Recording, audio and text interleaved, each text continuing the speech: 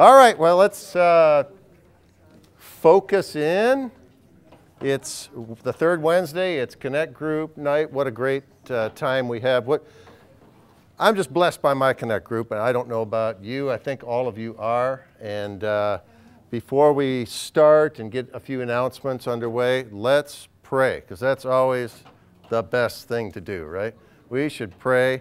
The lesson tonight's on victory, and so we're going to pray for victory in our Connect groups and in our lives, all right? Father, thank you. This is the day that you've made. We rejoice. We're glad in this day.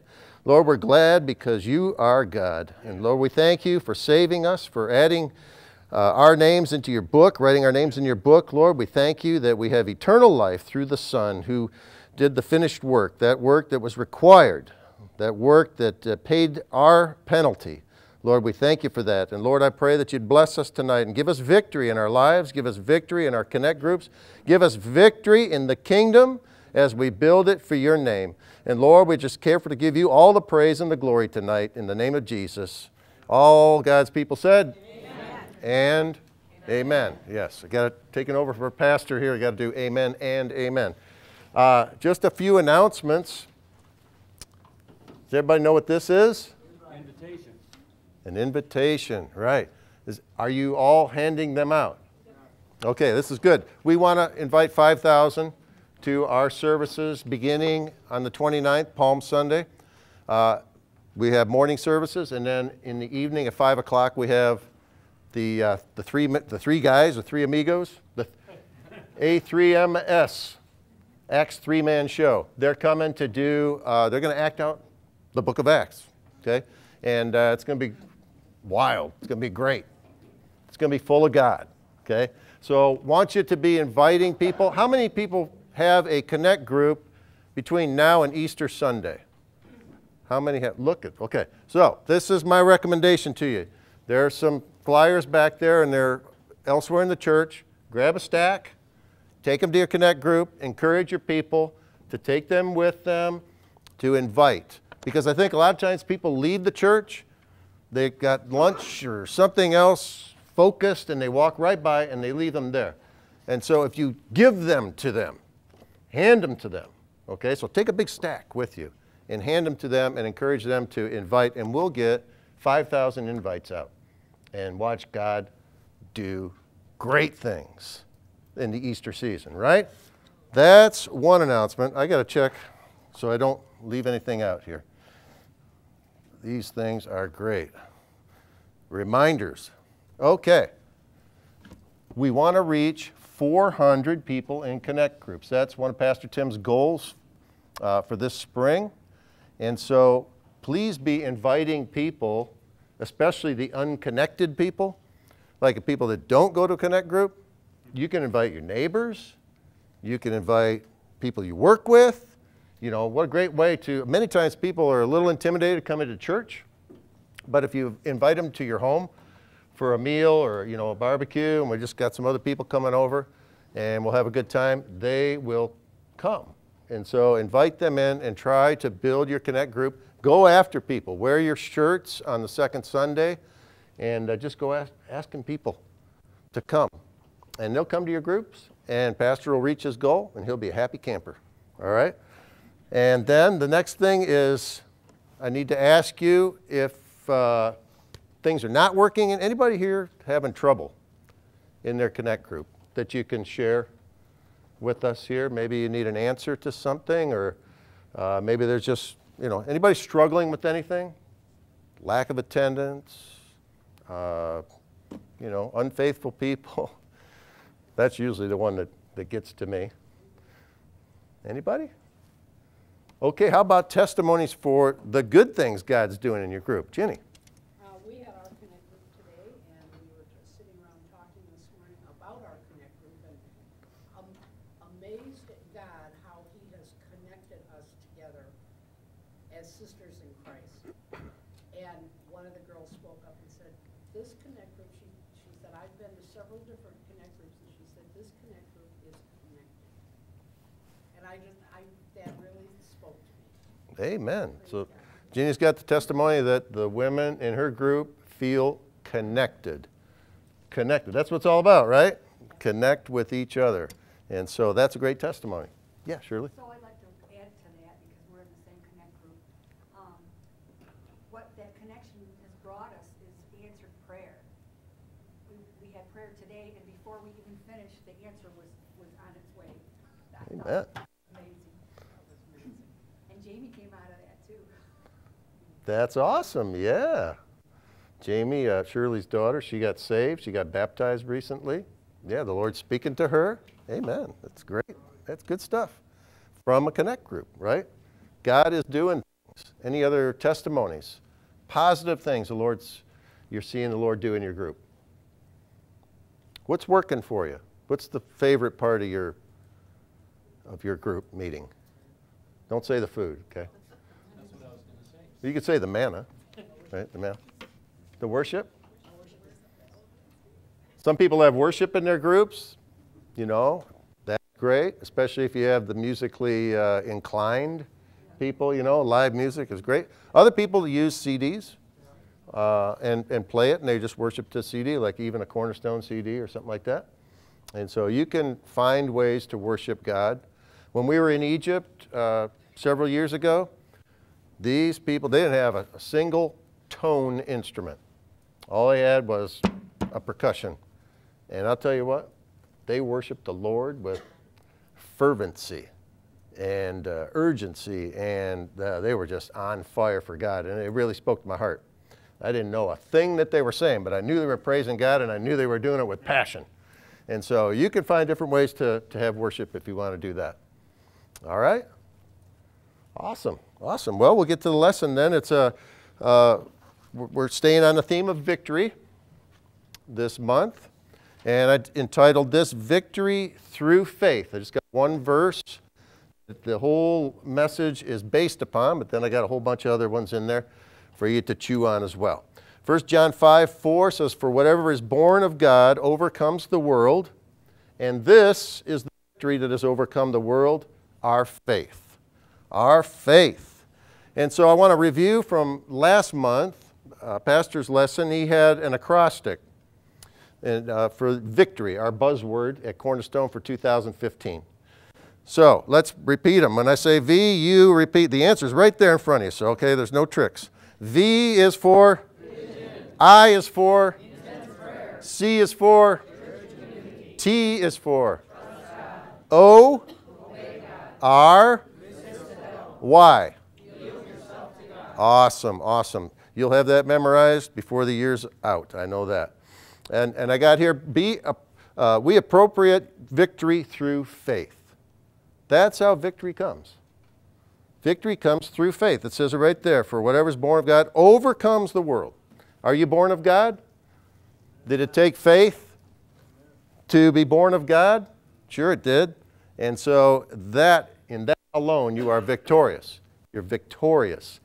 We are saved by faith and we walk by faith. You know, it's a faith walk. And grace saves us, and grace helps us to walk and be sanctified in God's wonderful Holy Spirit. Jesus Christ is the object of our faith, so we cannot go wrong.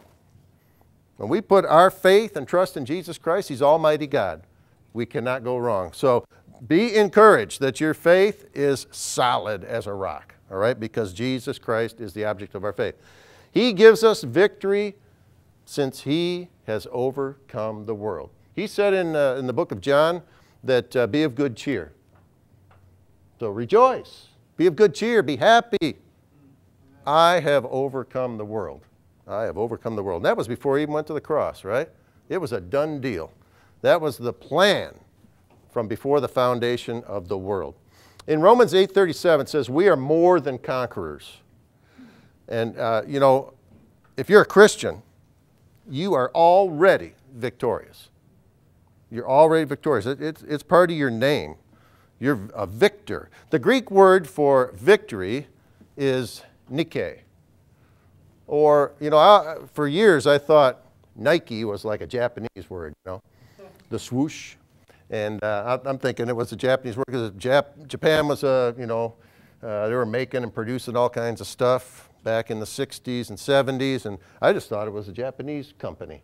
Well, then I find out that Nike, it means victory. It means victory. And then the verb is nikao. It's usually translated overcome in the New Testament.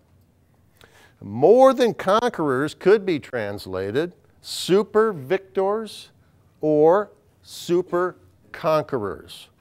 Super victors or super overcomers, I should say. Overcomers. So we have overcome. That word overcome means victorious. We're victorious. Now, something so important here about faith and about our faith walk is that it glorifies God. Jesus loves to act upon our faith because it brings him glory. In Romans 4:20, let me slip away and get my Bible here.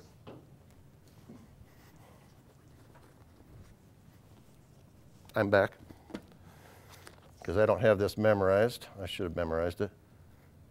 In Romans 4:20, he's talking about Abraham. He says, Abraham did not waver at the promise of God through unbelief, but was strengthened in faith, giving glory to God. Strengthened in faith, giving glory to God. Romans 4:20. We could put our full trust in Christ without having any other evidence other than his word. That is sufficient for us. That is sufficient. I got a little story here from Chuck Smith. He wrote a book called Faith, and so I just thought this was a good story.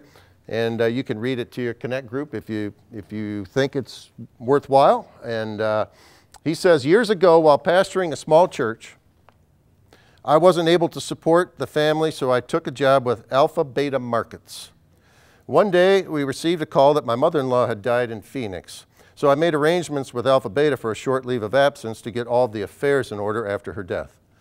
When I got back, I went to check the schedule to see when I worked. The manager saw me and said, Chuck, before you can work, you have to check with the union. You're late on your dues and you've been assessed a $50 fine. But I don't have $50, I replied. Well, then you can't go back to work. I can't pay the fine unless I'm working, I answered. Well, that's your problem, he retorted. They had absolutely no sympathy for my situation. I couldn't work for some time, and as a result, we found ourselves slipping deeper into debt. The situation discouraged me considerably. And about this time, Alpha Beta Markets made me an offer with a very attractive salary with only one requirement. I had to leave the ministry and make it my career. I was very tempted because I was frustrated and confused and thought, maybe I should forget the ministry. I'm just not making it, and the church isn't growing. We're in debt and going deeper every day. Well, the next morning, the phone rang. It was an old friend of the family calling to let us know that they were sending a check for $425, special overnight delivery. I just totaled up my bills that morning, $416. Overjoyed, I praised God, rejoicing in his provision. Lord, you're so good. Oh, thank you, Jesus. I grabbed Kay and swung her around. We're out of debt. Praise the Lord. Hallelujah. But about a half hour later, when I'd settled down, the Lord spoke to my heart. Why are you so happy? Oh, Lord, I said, you're too much. You're just so good to me. Now, once more, he said, how do you know they're going to send that money? Lord, you got to be kidding, I thought. What do you mean? These are good people. I've known them for a long time. I would trust their word any day. This morning, he said, when you felt discouraged, complaining and griping to me as you totaled up your bills, you already had my promise that I'd supply all your needs. But you didn't rejoice or waltz Kay around the kitchen then. Now you're ecstatic because a man says a check is on his way. Whose word is greater? An epiphany. How many times have you staggered at God's promise before we, put the kibosh on Chuck Smith, Instead of stumbling and staggering, go to the Word of God. Find a promise that relates to your situation. Read that promise, meditate on it, and then stand on it. Thank the Lord and praise Him for what He's shown you through His Word before it comes to pass. This brings Him glory. That's a great story, isn't it? Abraham in Romans there, he believed God. He did not stagger at God's promise. it was against all odds. You all know the story of Abraham. You know, he's 100 years old. He's getting up there, and, you know, his wife was 90, and, you know, they've been given this promise many years earlier, and they tried to work it out, you know, through human means, and that didn't work out, and we're still kind of got the fruit from that today. You know? And so Abraham believes God. You know, he believes God, and, you know, they had the son of promise, Isaac, the son of promise. He did not stagger at what God promised him. And it took him a long time, and he overcame all kinds of odds. I'm telling you. I know a little bit about what's going on there, you know. I'm 61 now, and, you know, I'm not that 20-year-old that I used to be. You know, I can't do the things I did at 20 years old. I got another illustration here for you. Swimming pool illustration. Your daddy is standing in a swimming pool out a little bit from the edge. You are, let's see, 3 years old, standing on the edge of the pool. Daddy holds out his arms to you and says, "Jump, I'll catch you, I promise." Now, how do you make your daddy look good at that moment? The answer is you trust him and you jump. You have faith in him and you jump. That makes him look strong and wise and loving. But if you won't jump, if you shake your head and run away from the edge, you make your daddy look bad. It looks like you're saying, "He can't catch me." In other words, he's incompetent. Or, "He won't catch me." In other words, he's mean. Or, "It's not a good idea to do what he tells me to do." In other words, he's unwise. And all three of those make your dad look bad. But you don't want to make God look bad, so you trust him. And then you make him look good, which he really is. And that is what we mean when we say faith glorifies God, or faith gives God glory. It makes him look good as he really is. That's from John Piper. So 2 little illustrations there. That's a simple one. It's for children. I'm a child. You know, I kind of related to that one better than I did the first one, you know. And let's just believe God. Let's believe God. It gives him glory. Amen.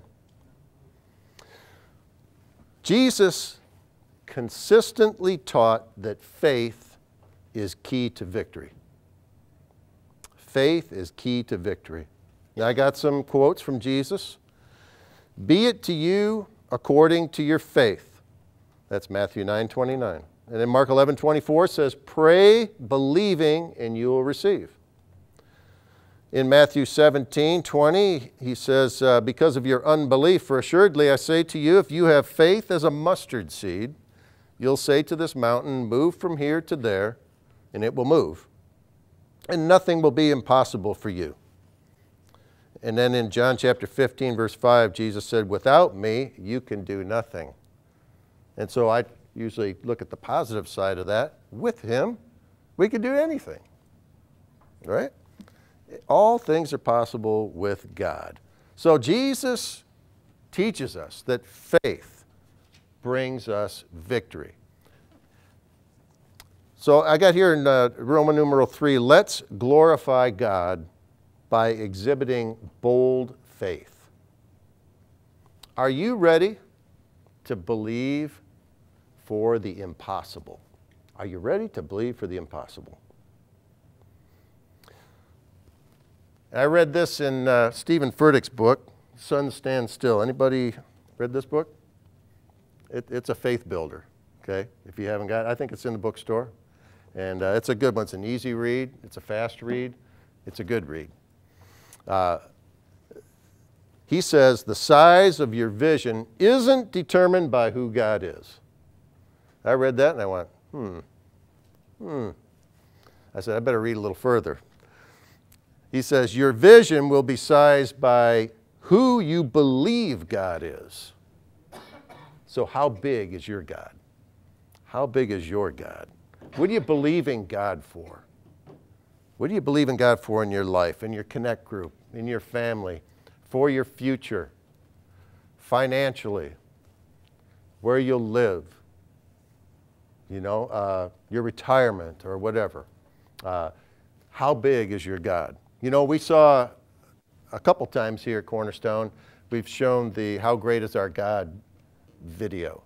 And, you know, Louis Giglio does this great presentation, and he takes you through the Hubble telescope to the largest star known in the universe. And I think somebody was telling me today that if you took a 747 at 600 miles an hour and you took one trip around that star, it would take you like 1,000 years. It's big. It's big. It's a big star. If you put our sun next to that star, it looks like the head of a pin compared to a great big huge dome. You know, it's just massive. And God created that. And He's bigger than that. And that's one of billions and trillions of stars in the universe. And so God is very big. We can believe Him for big things. The size of your vision isn't determined by who God is, it's sized by who you believe God is. Stephen Furtick says, if you want to experience God's blessings, audacious faith is not optional. It's not optional. It's not an option. Anybody know what audacious means? Anybody know? Outrageous. Yeah, it could mean outrageous. It means just extraordinarily bold, you know, willing to take risks, you know, believing for the impossible. That's audacious. And so Stephen Furtick says, that's the kind of faith we got to have if we want to do great things for God. So many of us, and me included, don't believe big enough. We don't believe big enough. And, you know, I think God is pleased. You know, He's pleased when we have great faith. And Jesus said you can do all things through me. And so I want to encourage you to believe for big things. This is a year of victory at Cornerstone. Let's trust God for great big things and watch Him do miracles in our midst, all right? This is from A.W. Tozer. Were we able to extract from any man a complete answer to the question, what comes into your mind when you think about God, we might predict with certainty the spiritual future of that man. You can read that over and think about that a little bit. Tozer was a deep thinker. And, but you know, who we think God is, that's going to determine what our decisions that we make, the plans we make, the risks we take, and all kinds of other things in our lives. It can really influence a lot about what we do in life, and it definitely will predict our future. Do your prayers measure up to the actual greatness of God? You know, I find, you know, we pray for a lot of people here at Cornerstone. You know, every service, we're praying for people during worship now. Elders, as an elder, we go to hospitals and, you know, all kinds of places, homes, to visit the sick and those that are having surgery and those kinds of things. And, you know, I read that and I thought, you know, sometimes you just got to have faith for these people too.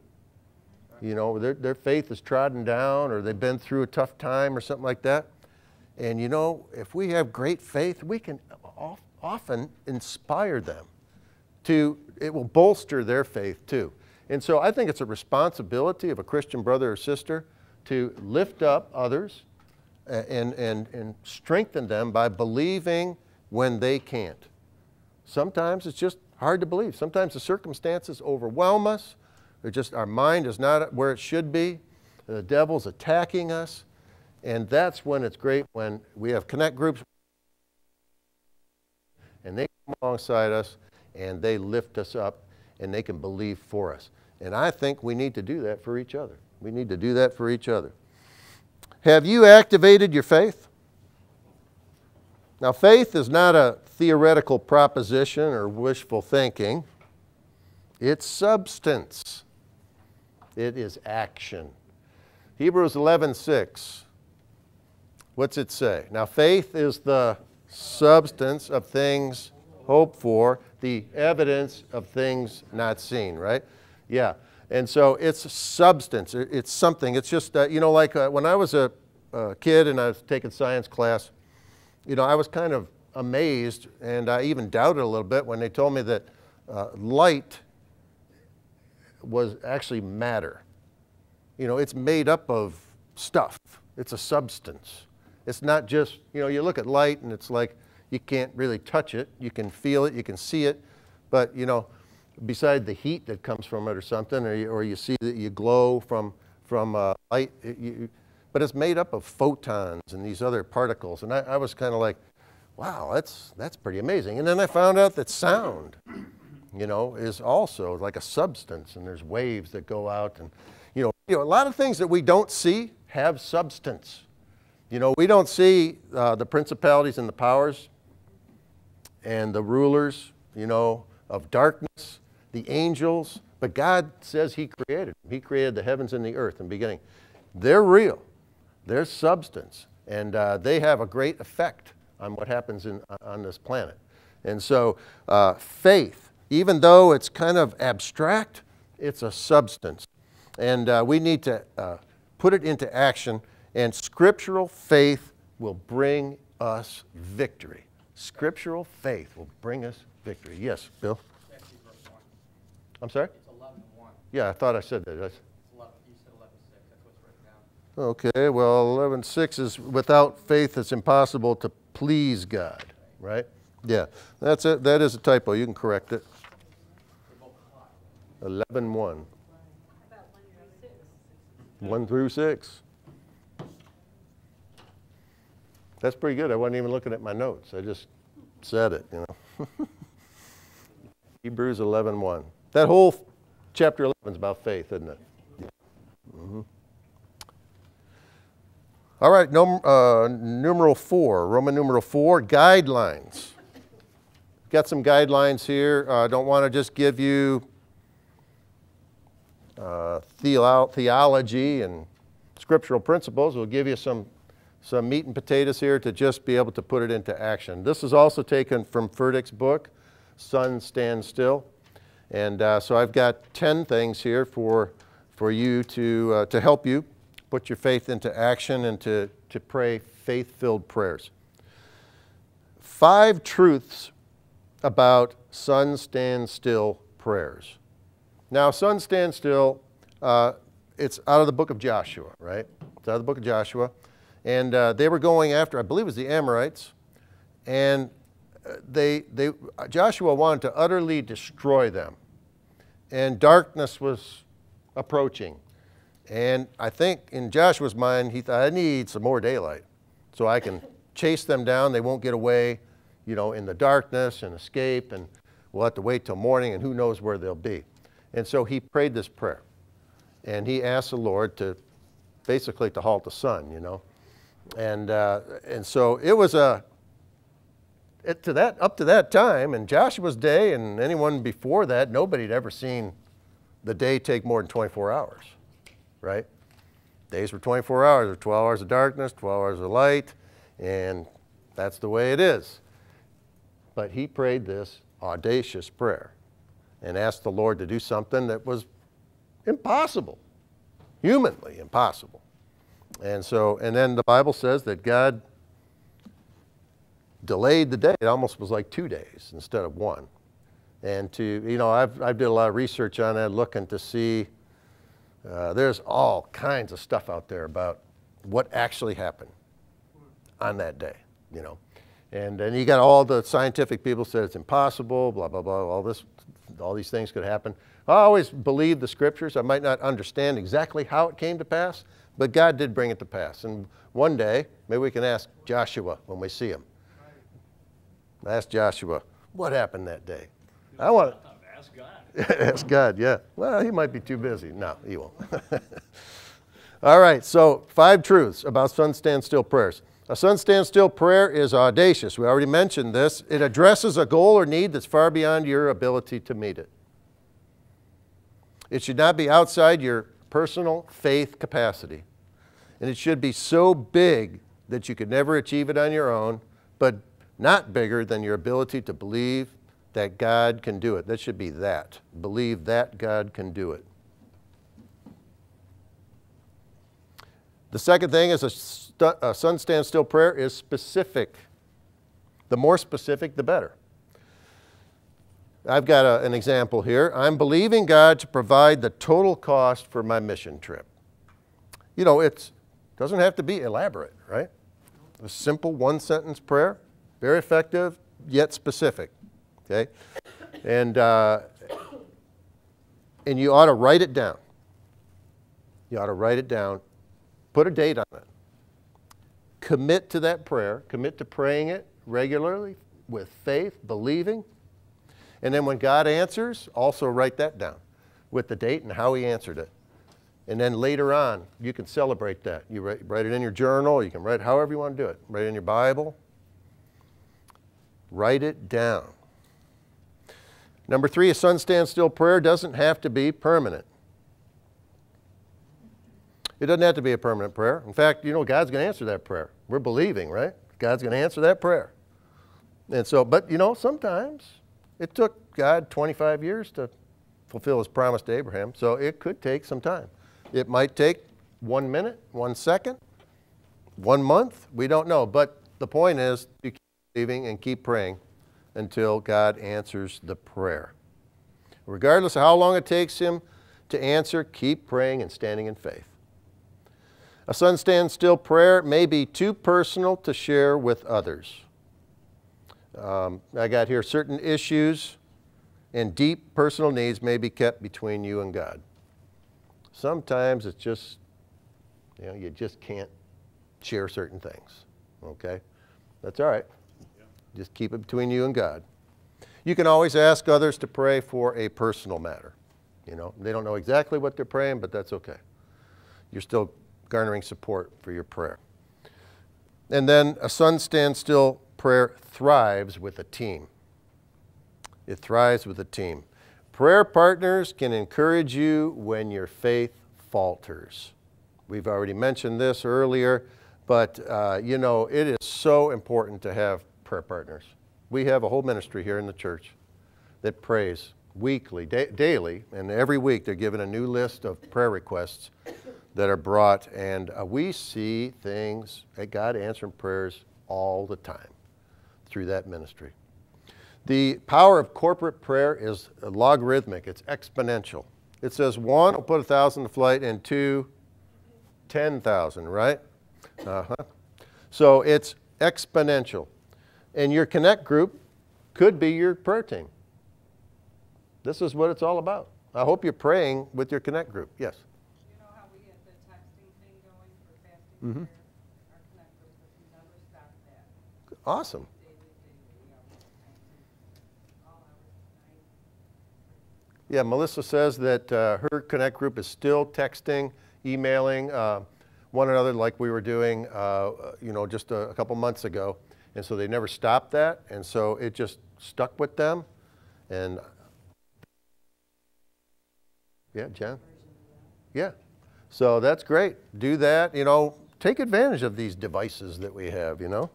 Take advantage of those electronic gadgets that we've got. And then 5 steps to a sun stand still prayer. We'll just go through these quickly. Activate your audacious faith. All right, so reject passivity and fear. God's not pleased with that. He doesn't like lukewarm stuff. He doesn't want, you know, you got to do some stuff. All right, you can do all you can do and then rely on God to do what he can do. All right. Seize the initiative because you know who God is. He's good, he's strong, and he is for you. All right. Remember that your bold faith brings him glory. And we're commanded to be courageous and strong. Joshua 1:9. Be strong and courageous. You know, God says, I'm commanding you to be strong and courageous. So that's a strong word. And then number 2, approach God with boldness. Hebrews 4:16 says, let us therefore what? We come boldly to the throne of grace, that we may obtain mercy and find grace to help in our time of need. And, you know, that was a revolutionary thought, because the Hebrews, the Jews, you know, they had to stay, but they wouldn't even say the name of God. They had such a deep reverence and awe for God. Sinai, they couldn't come up and touch the mountain unless they die. And so God was kind of off limits to most everybody. You know, the high priest could only go into the Holy of Holies once per year, and then under strict guidelines. And but Jesus tore the veil, and he opened up the way to God. We're all priests now, where we can come into the throne room of God and ask. We can come boldly with confidence, knowing that, like the high priest, you know, if he didn't do it right, the tradition has it that they tied a rope to his leg, and if he didn't do it right, he'd be struck dead inside there, and they drag him out with a rope because nobody else wanted to go in there because they'd die. But today it's totally different because of what Jesus did for us. The throne room is open. The Holy of Holies is open to us. We can come boldly, washed by the blood of Jesus. 1 John 5, 14 and 15. Now this is the confidence that we have in him, that if we ask anything according to his will, he hears us. And if we know that he hears us, whatever we ask, we know that we have the petitions that we have asked of him. Number 3, ask specifically for what is humanly impossible. See things from God's perspective. That's hard. That's hard. You know, we can't do that all the time. You know, we're human beings. But try to see the things that God sees. We sang that song tonight, Give Me Vision, to see things like you do. All right? And we can look to God, and he can give us vision. Luke 1:37 says nothing is impossible with God, and Mark 9:23, everything is possible for him who believes. And then number 4, advance toward the answer. Do all you can that is humanly possible to bring about the answer. Work hard and stick with it and keep praying. So we're believing by faith, yet we're still working and doing everything we can to bring about the promise or bring about the answer to the prayer. Everything that we can do. In other words, you know, let's just say alcohol problem. Oh, Lord, deliver me from this addiction to booze. And then you walk into the bar every day. That's not, you know, you do what's humanly possible, and no, I'm not going in there. I'm going the other way. You know what I mean? It's a pretty simple suggestion, but sometimes we need to do the simple things, right? And then number 5, give God all the glory. Celebrate your victories with others. Give credit, honor, and thanks to God. It's always about Jesus. It's never about me. Hello. And then Isaiah 25:1, this is a great verse. O Lord, I'll honor and praise your name, for you are my God. You do such wonderful things. You planned them long ago, and now you have accomplished them. So our conclusion would be to let's all be victorious in 2015 by activating our faith and praying bold prayers. Amen? Amen. So there's a lot there for you. You can use what you want. You can leave out what you want. Just teach the lesson to the best of your ability. Right? I hope it blesses you and your group. And let's just stoke our faith this year. Any questions? Any questions? There's only 2 times that Jesus said somebody had great faith.